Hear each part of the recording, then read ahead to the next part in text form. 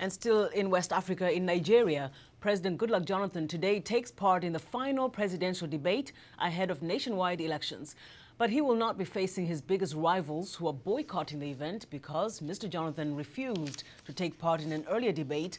VOA West Africa correspondent Scott Stearns has that story. President Jonathan will not be facing his biggest rivals Wednesday because he declined an invitation to a debate earlier this month that included his main challenger, former military ruler Muhammadu Buhari, along with former anti-corruption chief Nuhu Ribadu and the All-Nigeria People's Party candidate Ibrahim Shekarau.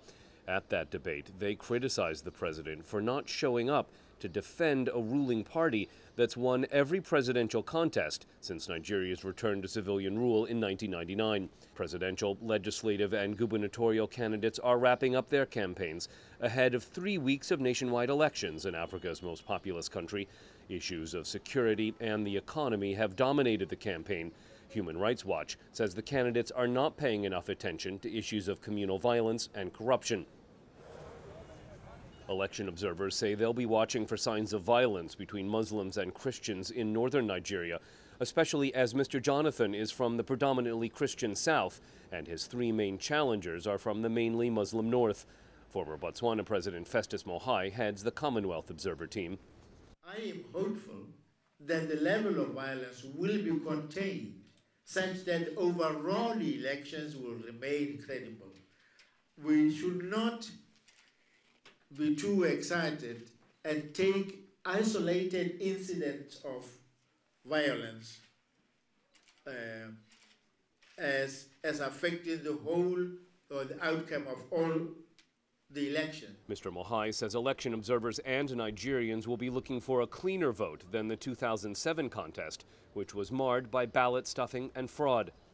We will consider, among other things, whether or not conditions exist for a free and competitive elections. The Electoral Commission is independent and effective. The voter register provides for universal suffrage.